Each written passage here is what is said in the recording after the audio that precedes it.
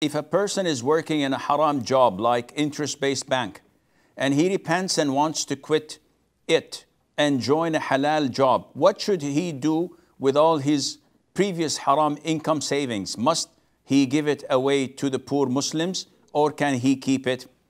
First of all, haram income is divided into two types, as scholars say. Haram for the way it is earned, and haram because of its essence. So the haram that is haram because of the way it is earned, like riba-based interests, working for a bank, for an insurance company, selling drugs, selling intoxicants, prostitution.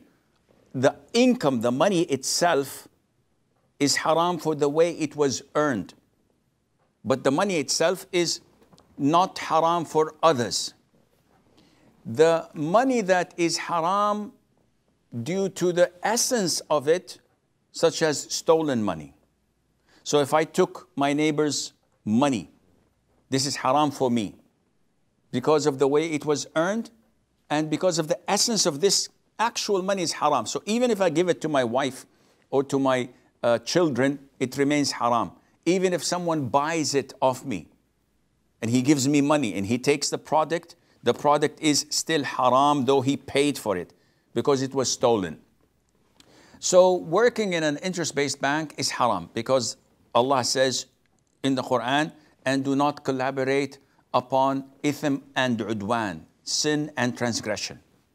So collaborating, cooperating with people on haram makes me part of it and makes my income haram due to that. So what to do with the money? Scholars say that if you did not know that this was haram, so you worked 20 years in a bank and you saved a lump sum, and then you came to discover on the 21st year of your working there that it is haram, the 20 years previous to your knowledge is halal for you because you did not know the ruling. What about what came after my knowledge? Scholars say that you have to dispose of that money in order to cleanse your wealth, because this does not belong to you, it's haram, you cannot benefit from it. This is the majority of opinion of scholars.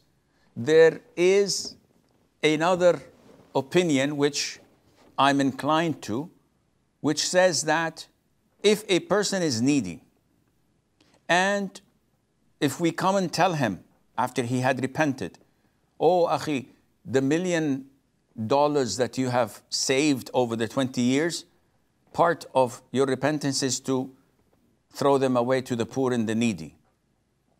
I'll be poor and needy then. Well, this is the only way of cleansing your wealth. To him, this would be a great fitna, because most people would say, tell you what, I'll go back into living to sin. If he was not a Muslim, he said, I'll go back to kufr rather than suffer like this. So Sheikh al-Islam Ibn al-Qayyim, may Allah have mercy on his soul, says no. To encourage people to repent, this is more likely to tell them, keep the money, deal with it in trade, try to invest it, try to make an income out of it in halal means, so that you don't have to beg people, you don't have to become needy, and you would not compromise your style of living once you have repented and were remorseful. And if you make a lot of money and you can take this haram earned money that you knew that it was haram and cleanse it after you make money and you're well off, that would be good, inshallah. Ibn Taymiyyah even went an extra mile. And he said that no, even if he knew that it was haram and he repented, he may keep that haram money. Why? Because Allah Azza wa Jal stated about those who deal in riba, what translates to, so whoever has received an admonition from his Lord and desests may have what is past, and his affair rests with Allah.